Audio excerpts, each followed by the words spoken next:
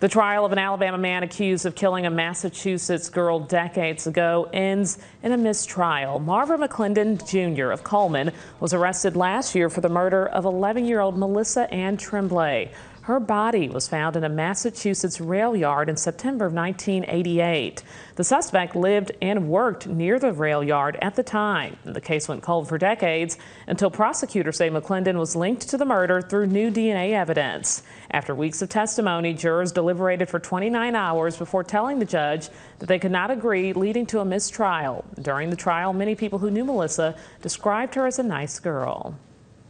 I told her she couldn't come in and play that day because my kids were grounded. She always wanted to change my baby.